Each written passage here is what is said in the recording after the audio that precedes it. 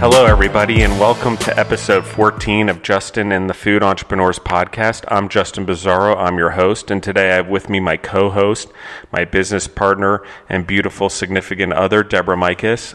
Hello. And today we'll be interviewing Lou Thomann of the Yaupon Wellness Company. And Lou, would you go ahead and introduce yourself and tell us a little bit about your company? Yes. First of all, thanks for having me. And Justin, thanks for all your support over the last couple of years in social media, the likes, the Instagram likes, etc. I appreciate all that.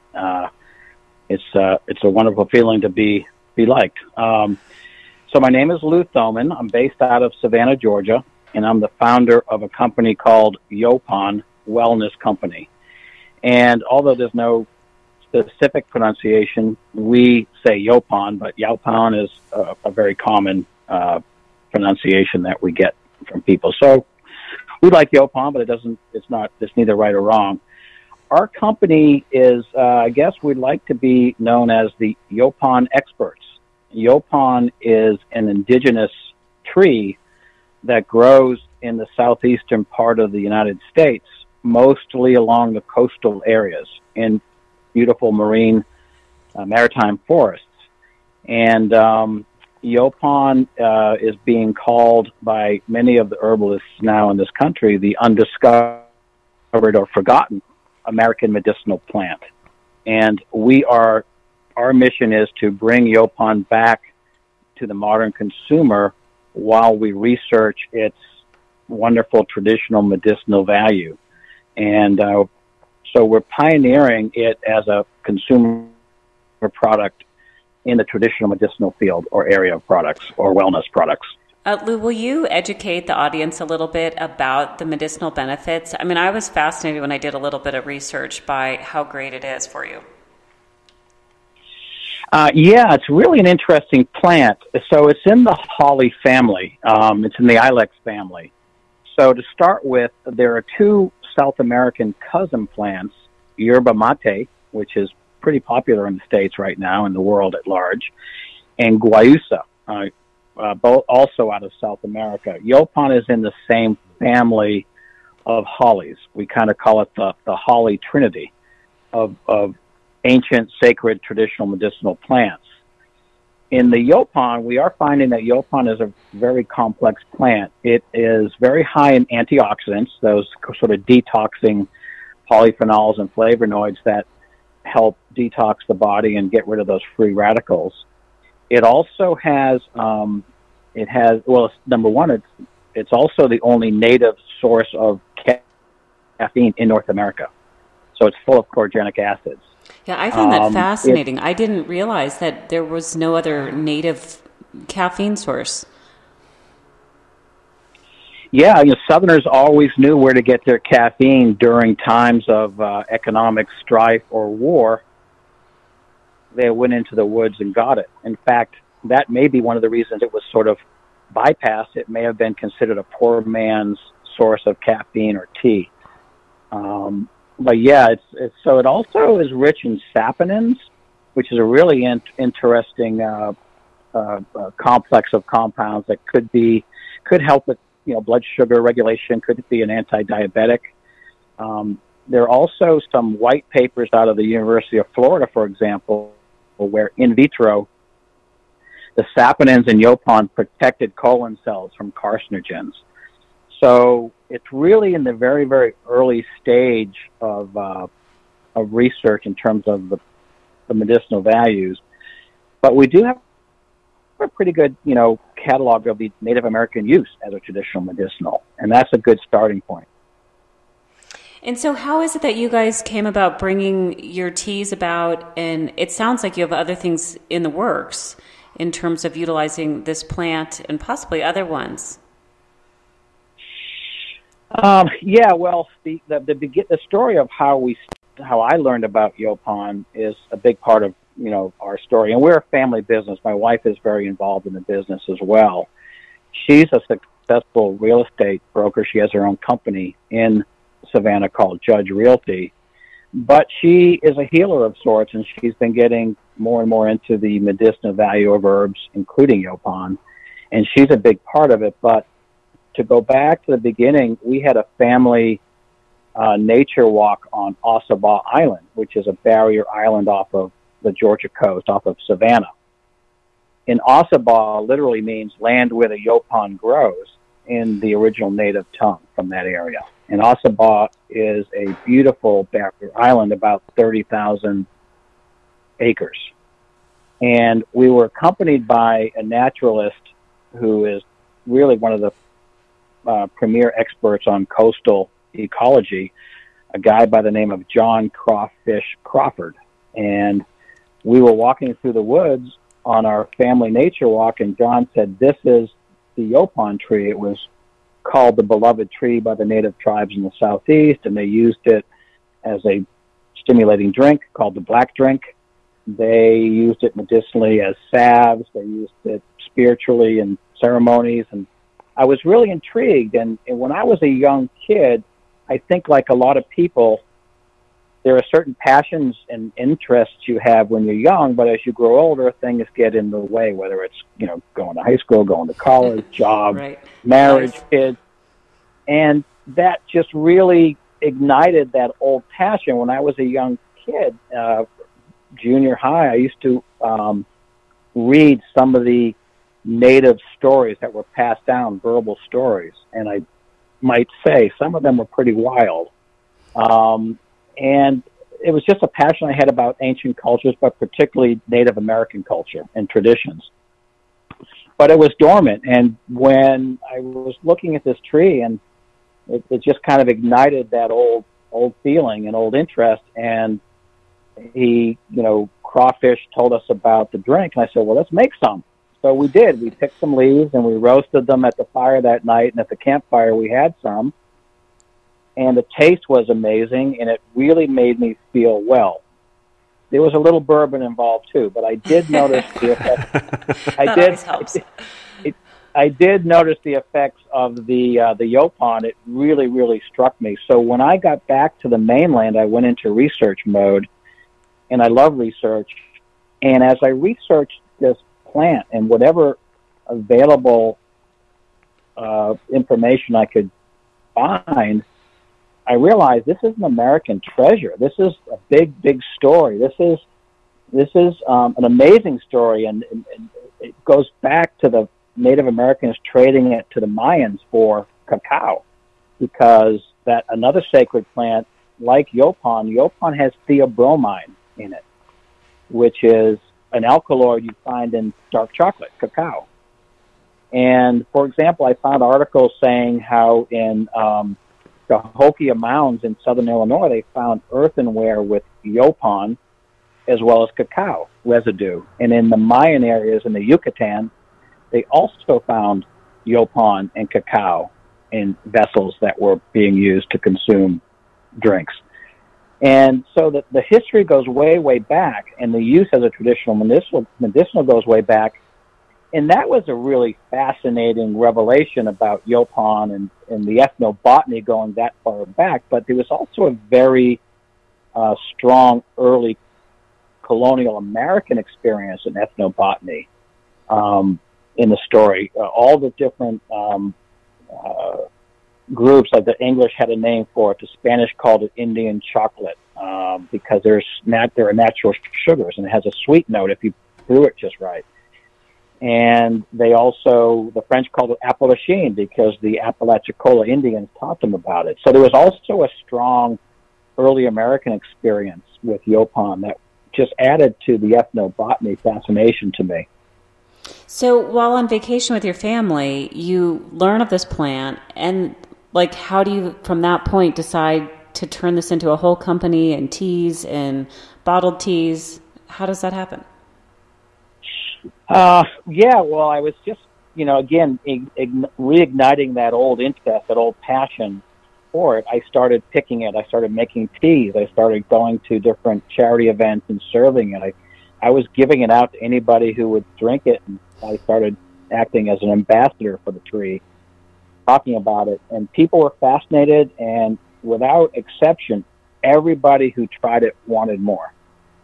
And I got all kinds of feedback. A lady who's or actually a student at SCAD who kind of had HD, one of the HD, can't keep track of all the HDDs, but he said it helped him focus, which was one of the Native American, claims, that it was used for focus and stamina. That could be the way the theobromine, caffeine, and theacrine all stack together to, give you energy and focus. But I started making it, and I realized that it's an important plant. I love the story. The ethnobotany and history just absolutely captivated me. And I realized I had a new mission. So I started, selling it small time, just at farmers markets and things like that. And then I started, growing the business, and realized I think this is what I need to do. And so, Lou, where were you getting the plants? Were you growing them yourselves, and you took that on in Georgia, or did you purchase it from the coastal region? No, it was all wild picked. I started picking it myself. We have a small little river house on an island called Heard Island, which is in part of Darien, Georgia. Mm-hmm. And we had the house before, but I didn't realize the island was so full of this plant I had recently discovered. So I had a beautiful maritime forest to start, experimenting with it as much as I wanted. I would pick it all day long, and then I had friends picking, and I hired pickers, and we'd pick it in the woods on Heard Island, and I would start practicing different process methods and different ways to cure it, dry it, etc., ferment it. Speaking of fermenting, it may have been the very first fermented drink in North America, too. There's some evidence that it was fermented because it does have sugars and yeast in the plant. But that's basically how I started getting my supply. And that is really, you hit the nail on the head, because in order to make this a multi-regional commercial product, there has to be a supply chain. So I started propagating wild Yaupon plants from Heard Island onto our farm in Meadow, Georgia, where we are farming it in a row crop formation, traditional row crop. Mm-hmm. And we're also exploring different models to produce a scalable supply chain in a longleaf tree plantation in Florida. So we have Georgia and Florida, two states where we're really perfecting a scalable supply chain model, which has been the most challenging part of the business. So you're growing your own at this point, and then it sounds like you kind of perfected your process. Are you actually producing the tea yourself, or have you turned it over to a co-packer? No, we're producing it ourselves. We sell it in bulk form. A lot of kombucha producers like it because it makes a really, really good kombucha. We sell it to other tea shops who want to sell bulk. For example, Green Sage Cafe in Asheville would buy our bulk product that we process ourselves and send to them, and they serve it over the counter. We also produce our own product for our tea boxes, and we're getting ready to launch again our ready to drink, which is again using our own Yaupon from either the farm or from the longleaf tree plantation in Florida, which is a fascinating model too, which I can tell you a little bit about at some point.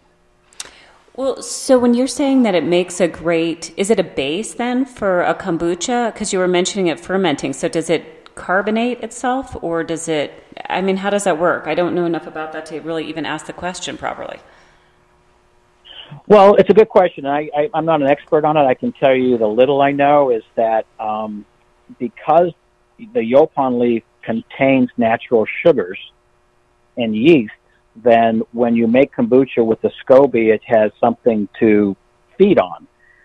And traditional black teas don't really have the type of sugar that Yaupon has. So as an augmented tea in a kombucha brew, my understanding is they can use less sugar in making the kombucha because the sugar's in the Yaupon leaf. So it helps in adding the sugar or reducing the need for more sugar. And then it has its own flavor profiles that also enhance the kombucha. So you mentioned that it has a natural sugar in it. So several years ago at the Flavor of Georgia, I remember tasting your tea and loving it. And so were sugars added to that, or is that the natural sugar I was tasting? Okay, so you tried our first launch of the ready-to-drink, and we did add a very small amount of organic cane sugar.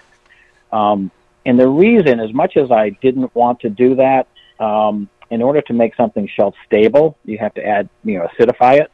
Right. When the pH is above a certain level. So typically, you do add sugars to modify that acidified taste that you get in some shelf-stable products.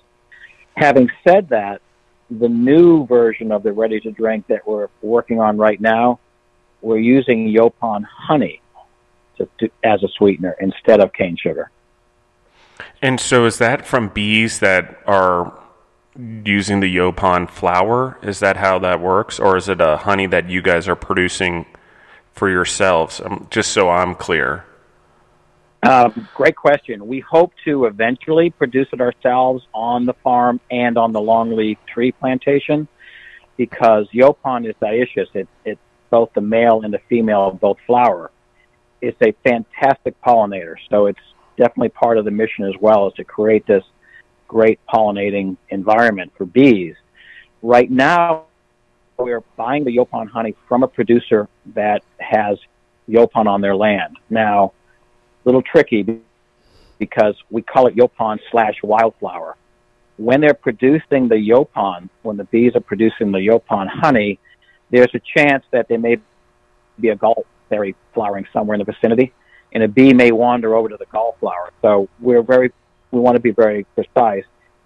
We know it's mostly Yaupon honey, but there is a chance there may be some gallberry honey in it, so we can't say it's 100% Yaupon, although it's close.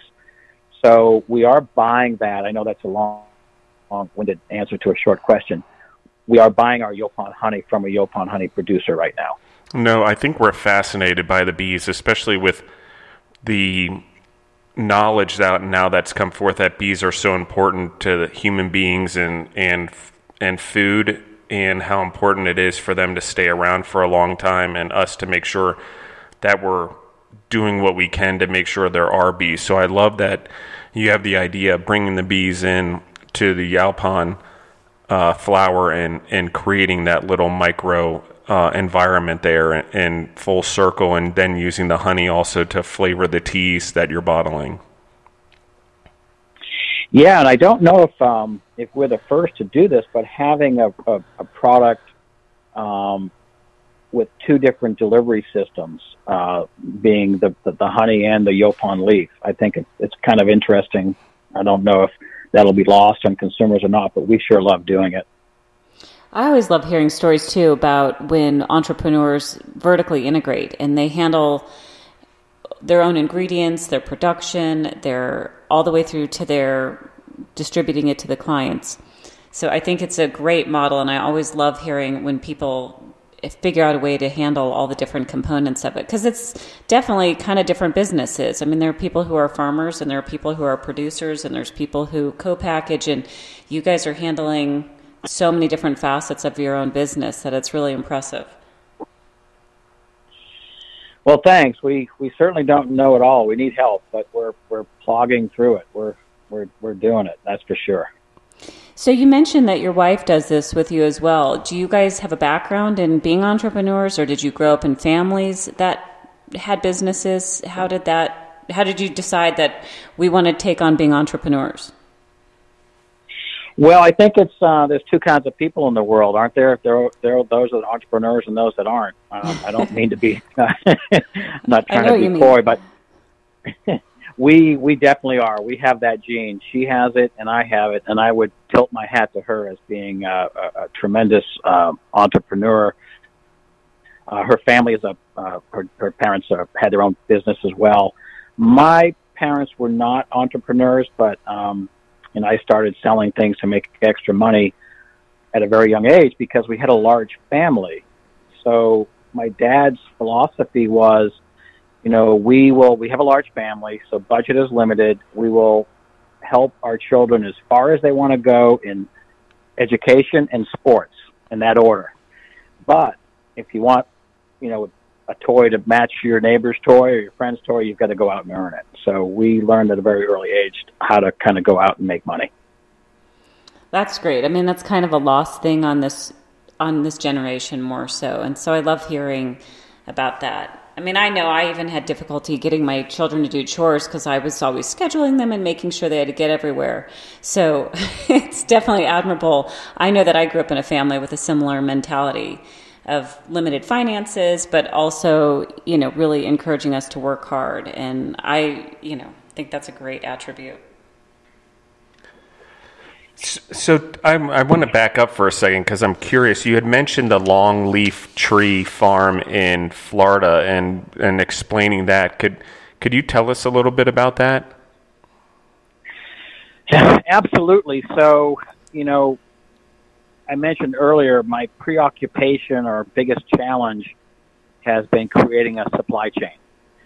It's not hard to go find Yaupon in the woods and pick some, but if you want to have a national product, that's not going to cut it. So we've been designing equipment to help with a wild harvest of Yaupon, and we found a longleaf tree plantation which was basically mismanaged by the previous owner.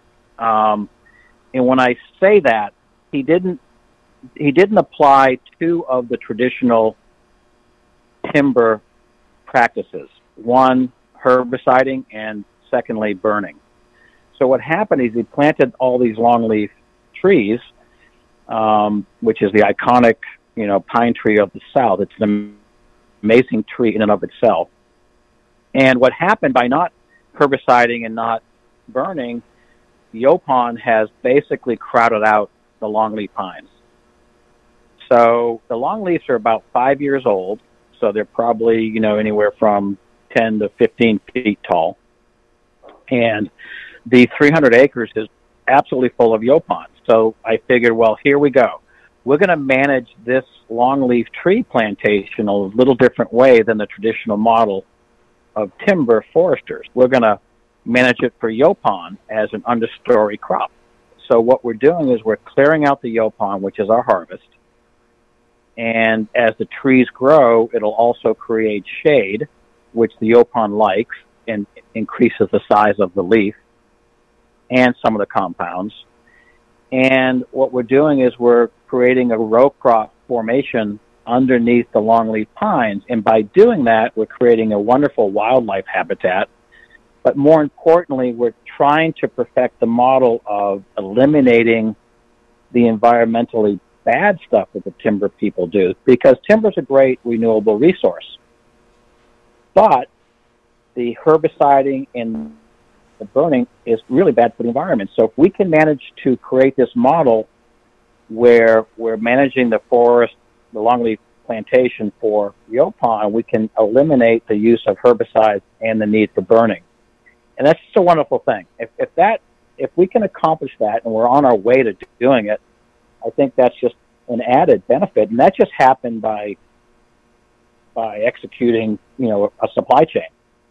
And at the same time, we're designing equipment to actually do a wild harvest in a more efficient way than picking leaves by hand. So it'll be hand picking, but with machinery. And then so is your plant that you're producing the teas and stuff in and harvesting, are you going to place it down there then in Florida, or is it something you'll pick down there and then process in Georgia? Well, eventually the plan is to actually build it on site. Right now, a few miles away from the acreage that we have, the longleaf tree farm, we have a warehouse with a processing plant. So we are processing there now. And just so I'm clear and the audience is clear, do you own that farm now? Is it something you've purchased? We did. We own it, yes. Okay, so it was a business decision where if you're going to need this company to grow and potentially take your products nationwide, whether it's just the loose tea or the tea or the raw product all the way to the finished product that's in the bottle, the cold teas, or supplying kombucha companies, you needed to produce more and you needed to do it in a sustainable way. Is that correct? That's exactly it. And to add to that, the idea is once this model is sort of perfected, then we can do it in multi-states because, you have different weather patterns. You don't want to be susceptible to a Hurricane Michael in one area if you need to harvest. So if we're in Mississippi, if we're in Texas, if we're in Alabama, Florida, Georgia, we'll have multiple processing plants and hopefully longleaf pine. Longleaf has become a big part of the mission. I don't know how much you guys know about the longleaf pine, but it's truly, truly an amazing tree that at one time had created the most diverse eco-biosystem in North America, in the South, and it's been pretty much decimated for different reasons. King Cotton had come in, and they also sold the wood because it's magnificent wood, but it's truly an amazing tree. And there is a longleaf pine Yaupon alliance in terms of how it grows and how it likes each other. It really creates an amazing environment. So that's becoming more and more a focal point for how we do this down the road. And what's happening now is, in terms of the growth model, we're doing several different grants. We're in the middle of, we're actually towards the end of a grant with Clemson Horticulture, Small Business Innovation Research Grant, studying Yaupon on the farm in a row crop setting under different shade conditions, under different fertilization protocols to see what it does. Because in nature, Yaupon, like every other plant, is going to struggle or compete for nutrients. And one thing about the Yaupon tree or leaf, it does amazing things if you give it more nutrients. So what we're doing is we're trying to see what we can do with it. We can, for example, increase the caffeine content dramatically 7 to 8 times in the field through fertilization. So what we're learning through this grant on the farm has become kind of a research pilot project. We hope to transfer that knowledge to the longleaf farm, Yaupon and longleaf farm in Florida and other states as we grow. I mean, that's amazing. So how did you know about the grant, or did you solicit them to try and say, hey, this is something I want to study? And they were like, yeah, we'd love to study it too. Yeah, we submitted the grant. It took me 3 years to do it, to be awarded. And now we also were awarded a couple different value-added producer grants. And we're also submitting a couple of the really, really interesting grants kind of around the genome sequencing of the Yaupon tree. And that could lead into some real interesting organic natural breeding. So we're really trying to pioneer the research because we think it's valuable. We really, really think it's valuable. Well, it sounds like there's so much to learn, and there's so many benefits that we do know of, and if there's even more, that's amazing. So with the talk of all these grants and whatnot, one of the conversations we have a lot with entrepreneurs is financing and how they finance their businesses, and if they have to take loans, if they have to bring in partners, investors. And so how have you guys been able to do it? Well, we're blessed. It's been self-financed to date, plus the grants have been helpful. But it's not an inexpensive enterprise, particularly when you realize not only are you spending money on equipment on the farm level, you're also spending money on equipment for the processing, and we're also spending money on branding and marketing. So it's rather expensive. I do lose a little sleep at night, but if we can get it to a point where enough people recognize the value and we have commercial products and can sell it, we can either take on, hopefully, a strategic partner or finance it through more conventional ways. That story is still to be determined.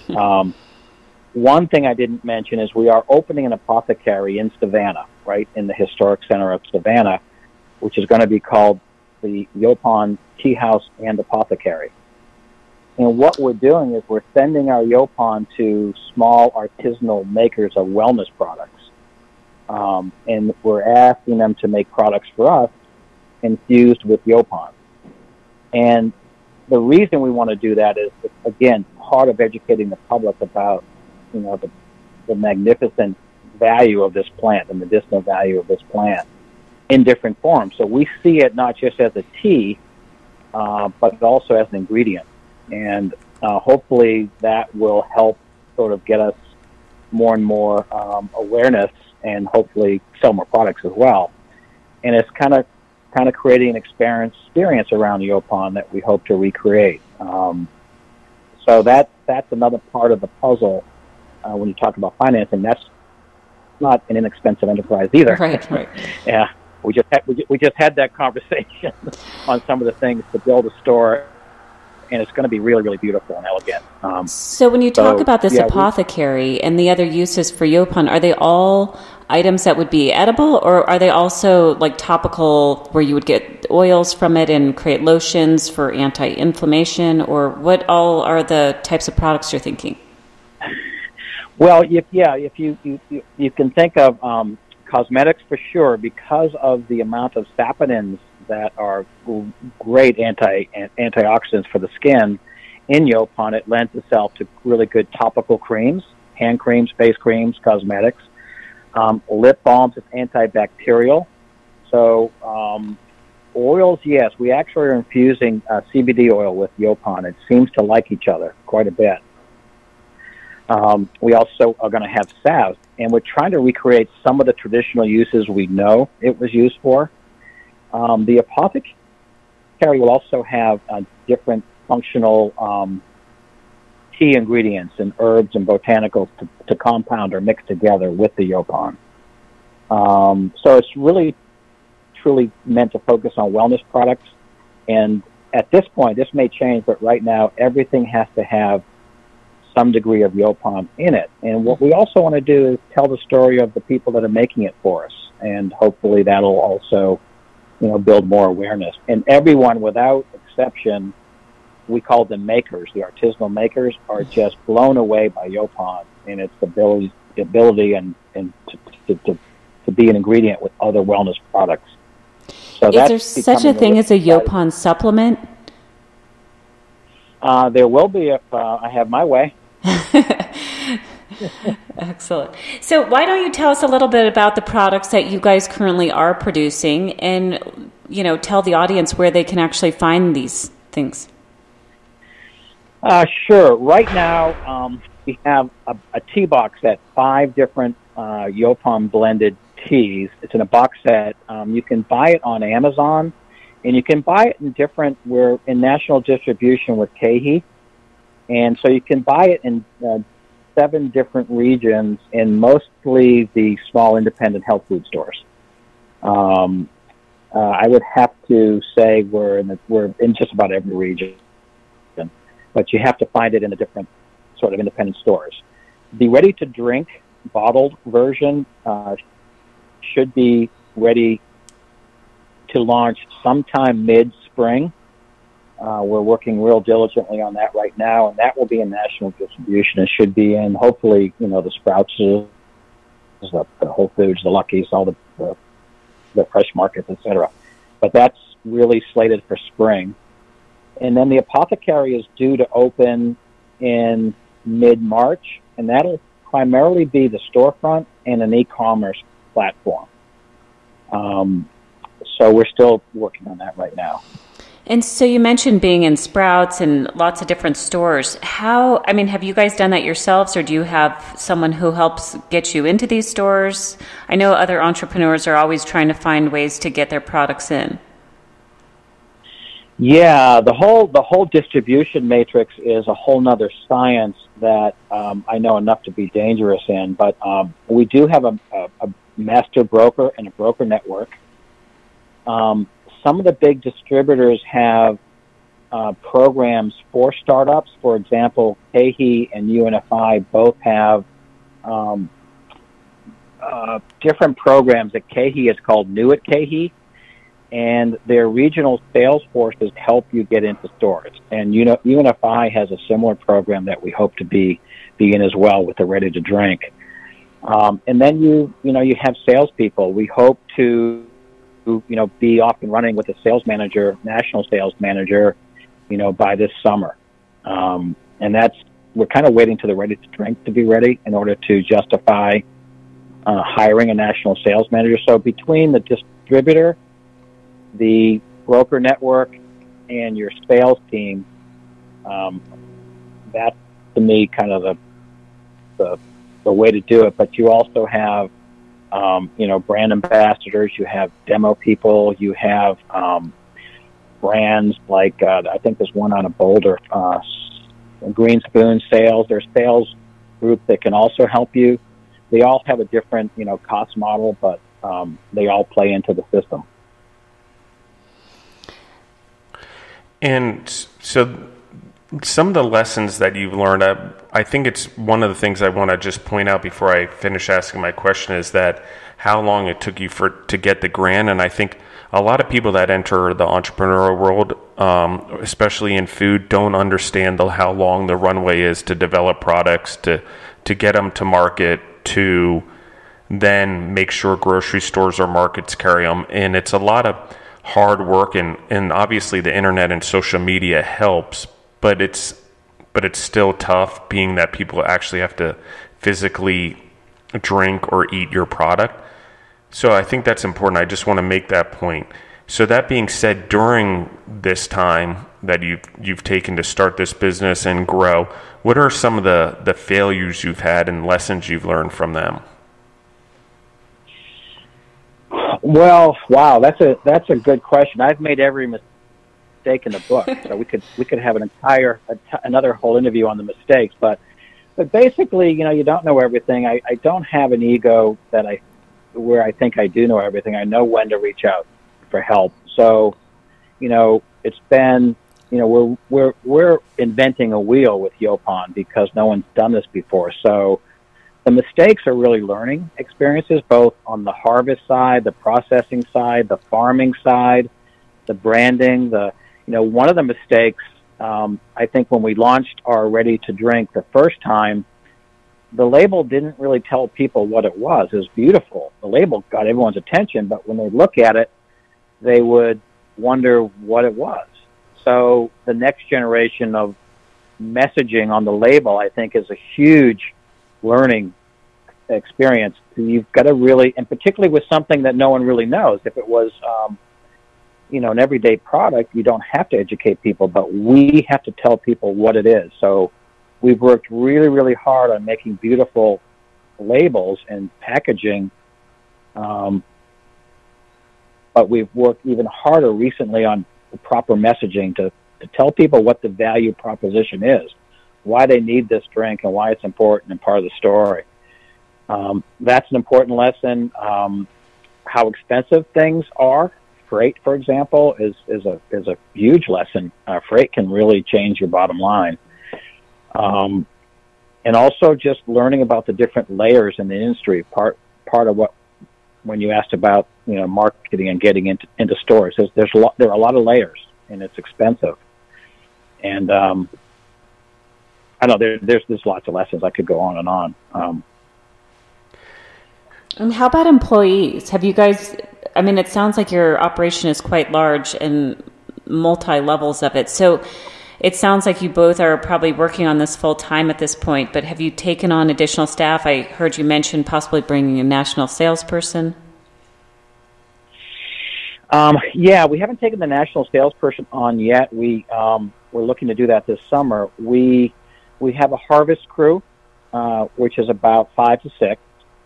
We have an operations manager, which is one person. We have a new utility outfielder. Her name is Risha. She just came to us. She moved back to Savannah from New York, and she's helping with the branding, opening the apothecary. She's helping in so many ways. Her title we don't really know yet, but we're calling her marketing guru.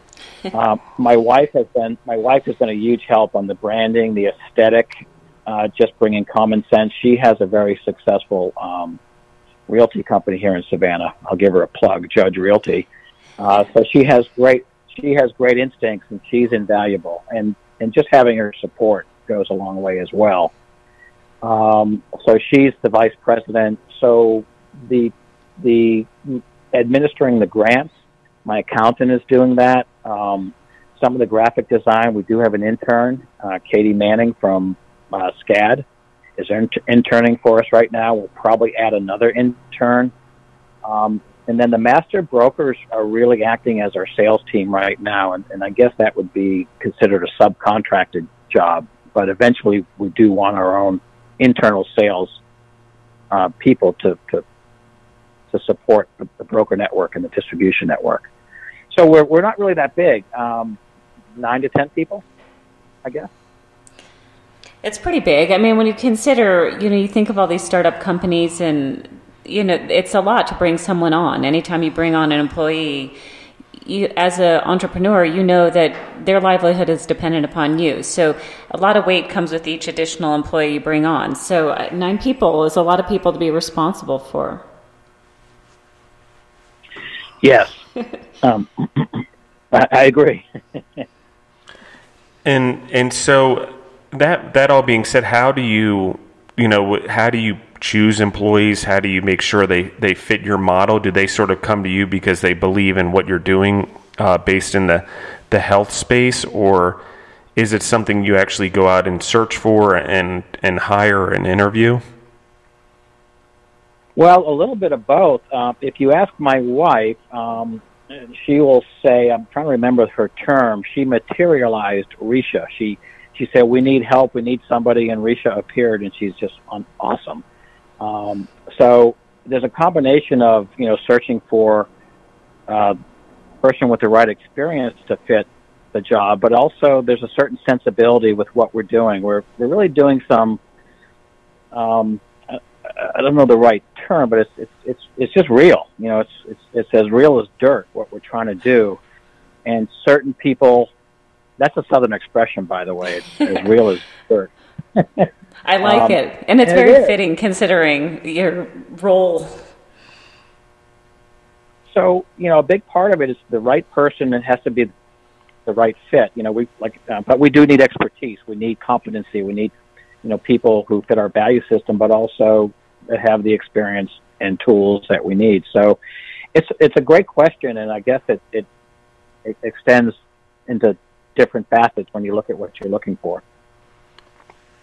And a question I like to ask everyone that's been in the flavor of Georgia, how was that contest for you? I know Deborah and I were there, and we've been judging for a couple of years now, but how was that overall, and how have you been supported by the state of Georgia, do you feel, for your business?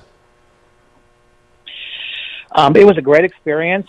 I think we were a little early. I don't think we had our game together well enough for it. So hopefully next year we'll be back at the Flavor of Georgia with some really, really cool products.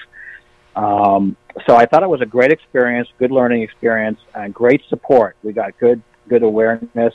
We made good contacts. It was really well run. Met some really good people, have become friends through it. So I have nothing but great things to say about Flavor of Georgia. And hope to do it again soon. I thought about, they just had a new registration for it, and I just didn't think I was quite ready with the Ready to Drink, which is kind of our flagship line. So I didn't sign up for this year, but I will next year. But great experience, and Georgia supports us a lot. I find great support from Georgia. Yeah, I think one of the things that I just want to point out there to the audience as we're talking is that, even though there's a deadline and it just came up, I don't think forcing a product through or a group of products through is the way to push your product into a market. I think taking your time, I know everyone's in a rush and they want to try to get their product out there and they think it'll be too late if they don't do it now, but taking the time to really put the product out there that you want and is of the quality and flavor and texture or taste, whatever it ends up being that you want is really important. So I want to point that out to the audience for sure, because when we go prematurely to a market, we often fail because we didn't do it the right way, and we have lack of confidence in it. So if we have lacking confidence in it, I'd say it shows when we go to speak about the flavor of Georgia, or speak at events like the flavor of Georgia. Because at the flavor of Georgia, and the audience who doesn't know, you actually have to present on your product, and you get 3 minutes to do it. So you basically give a 3-minute spiel, and you can always tell the people that have submitted the product and made it that might not be quite sure it's ready to be on the market yet, and the ones who are confident in their product. We've actually heard from quite a few of the people who've been on the show that while they were completely ready for the show, what they weren't ready for was the attention they got following the show. They didn't have staff to help them follow up with all their leads, all their interests. They had lots of different groups they had met with who maybe wanted to work together, and they just didn't know, they weren't prepared to digest all that came their way, all the attention. And so, but it's a great opportunity for people, and I love that you guys were there, and I was super excited to try your product. I fell in love with it, and I can't wait to try it again next time. So it sounds like maybe 2020. Yeah, hopefully 19. Oh, well, but flavor of Georgia, correct. Yeah. Yeah, and or you can try it. You can try it sooner. We'll be in the market before then. Okay, we'll definitely look for it. One of the things I also it made me think that I know Kent Wolf and the group at the University of Georgia who do the flavor of Georgia as part of the Center of Agribusiness and Economic Development. It brings up a point. What I haven't seen is a health food or a health drink category.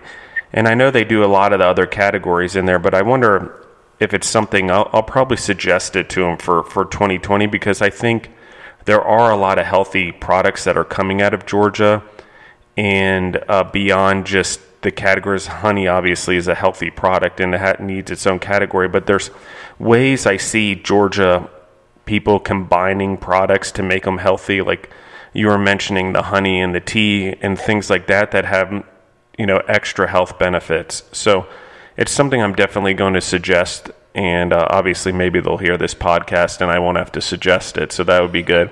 But that being said, how do you get your product out there to market? Are you sampling at markets and events, or is it something because of the nature and the health benefits to your product, it's sort of taking a life of its own? And we did talk a little bit about brokers and sales and distributions, but how did you get from there to here where you are now? Was it a lot of your own legwork and going out there? Definitely. You've got to be out there doing farmers markets and charity events. And when you are in a store like Whole Foods, when we first launched our ready to drink, we were in Whole Foods in the South. And we did a lot of demos. And it works. It really, really works, bringing awareness to the customers on site, on the floor. And that's critical to support the product in the stores. It's also a big expense, but it's critical. And as you grow, you have to figure out that balance of supporting your product in the market. If you get the traction and start getting the velocity in the stores, that kind of takes a life on of its own, but you have to spur it. You have to initiate it. You need those first early adopters to talk about your product.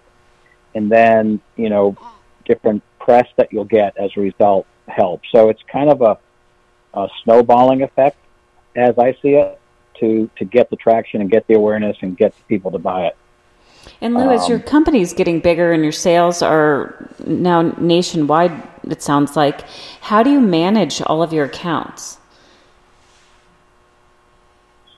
Well, it's basically done through the distribution network. KeHE, for example, for the boxed teas, you do have to manage their paperwork, but they're going to send you the invoices and the write-offs and the different aspects of their accounting. You have to keep an eye on it because you want to make sure you get paid what you do, but there are also lots of different chargebacks that you need to understand. But that accounting from them is really pretty good. It helps, and they also have resources, portals that you can go on and see what stores are selling, which products are selling. So you can be really, really proactive and find out, what's happening store by store through their portals and their information database. And through them, will they do sampling for you if you wanted to really push a product at a certain time of year?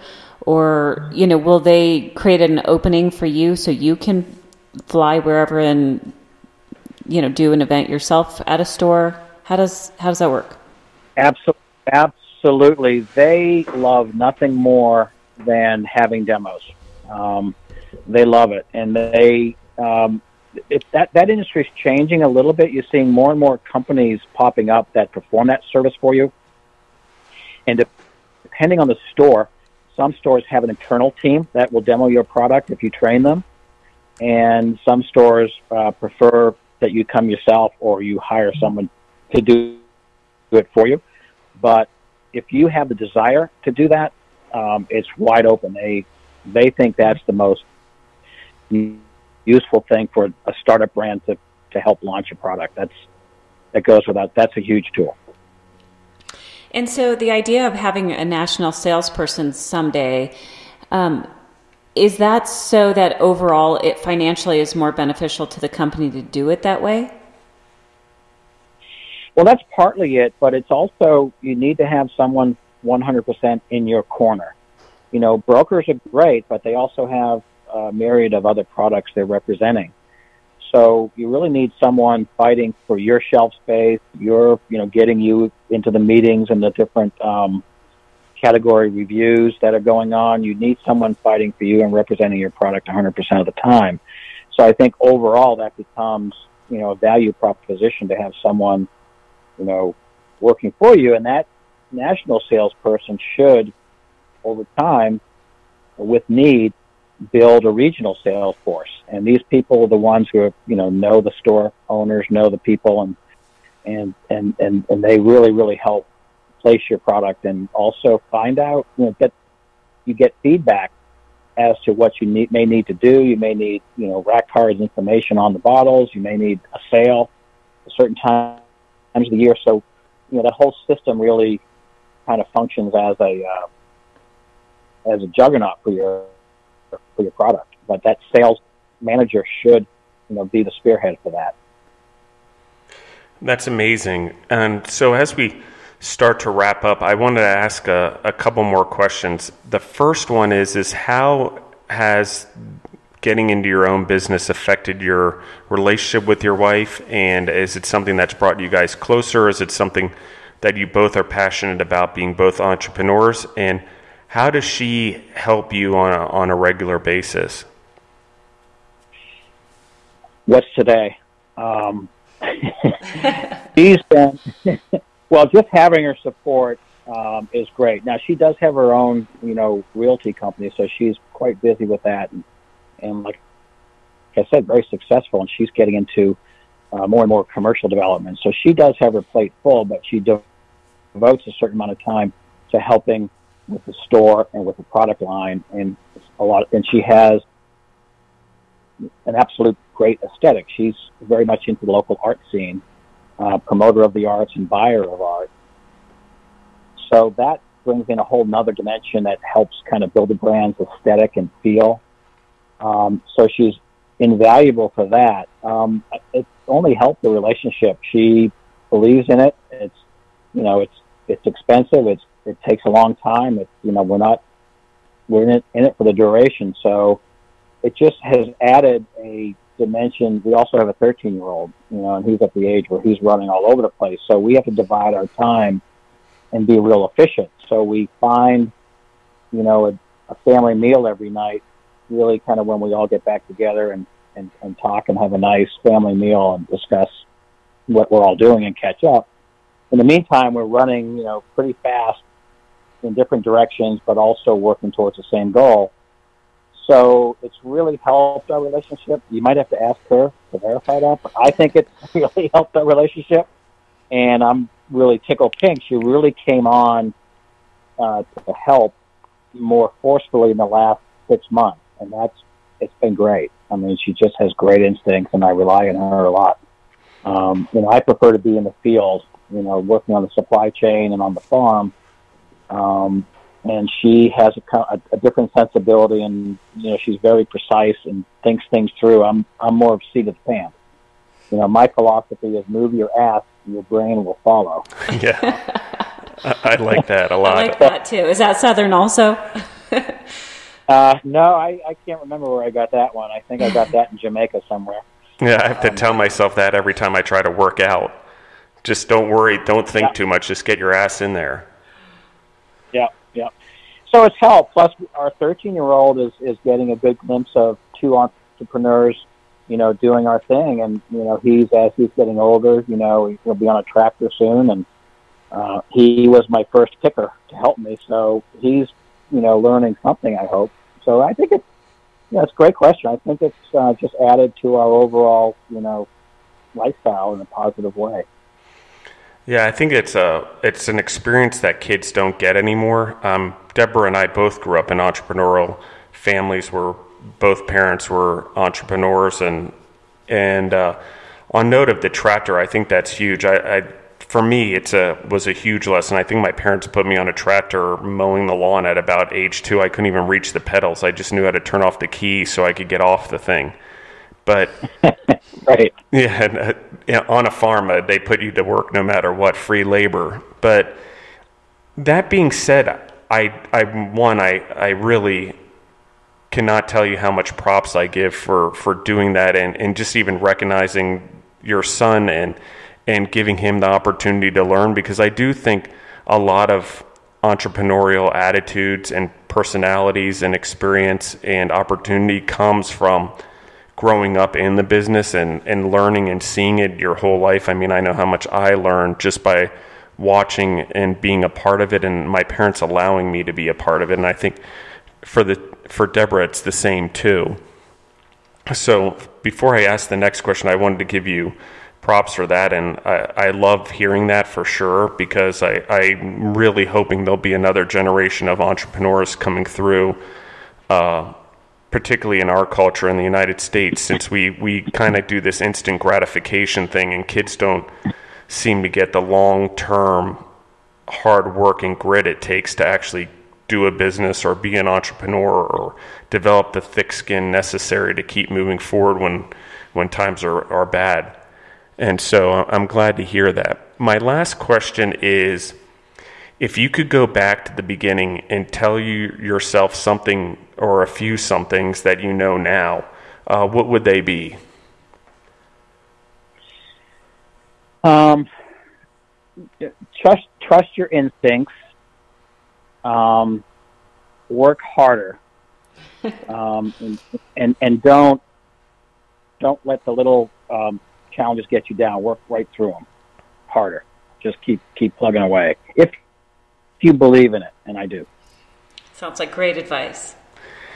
And so, Lou, I want to thank you for coming on the show again and being so honest and telling us all about your story and your family and your lessons.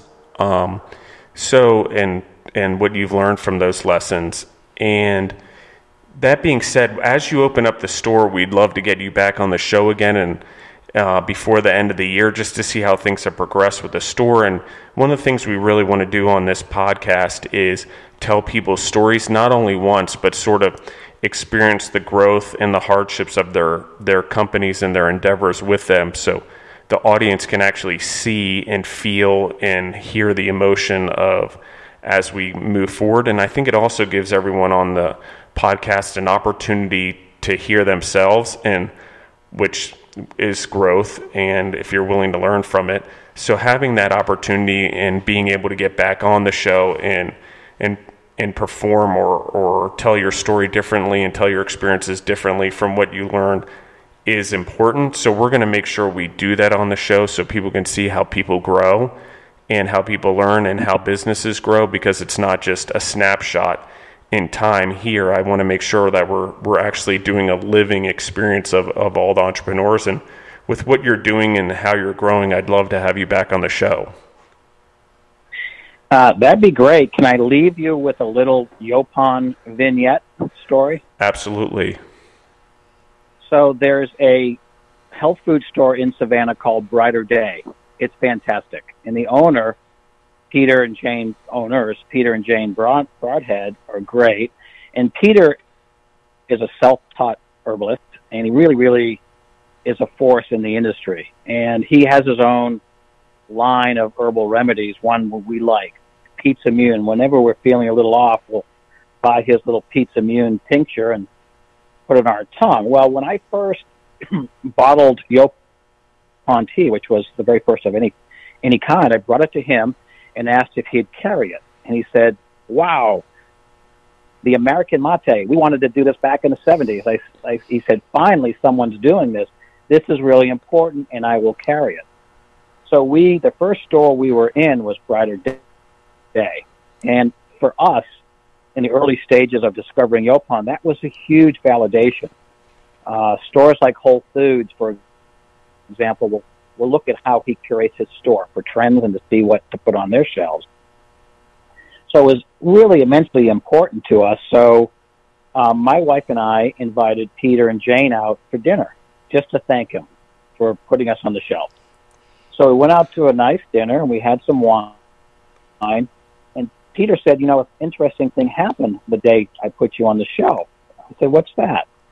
He said, well, I went home to tend to my medicinal herbal plant circle. Apparently, because he does his own herbal remedies, he has an herbal garden that's in a circle with all these medicinal plants, whether it's echinacea, arrowroot, I don't know all the plants in the circle. He said, what an interesting thing happened. He said, I went home to tend to my herbal garden, and right in the middle of the circle, a Yaupon sprouted. And I said, really? That's interesting. And I said, Peter, what do you mean in the middle?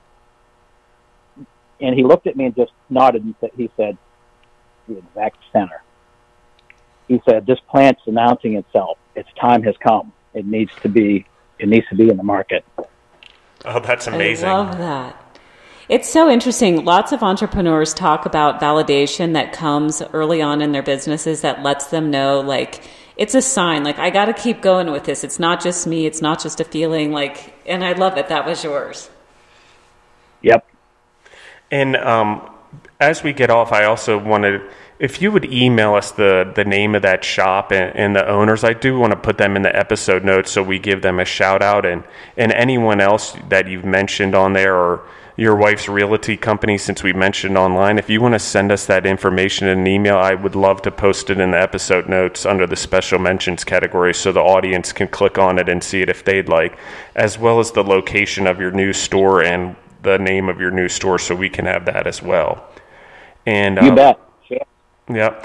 And then lastly, how do people get a hold of you? What's your website and what's your social media tag so people can follow you?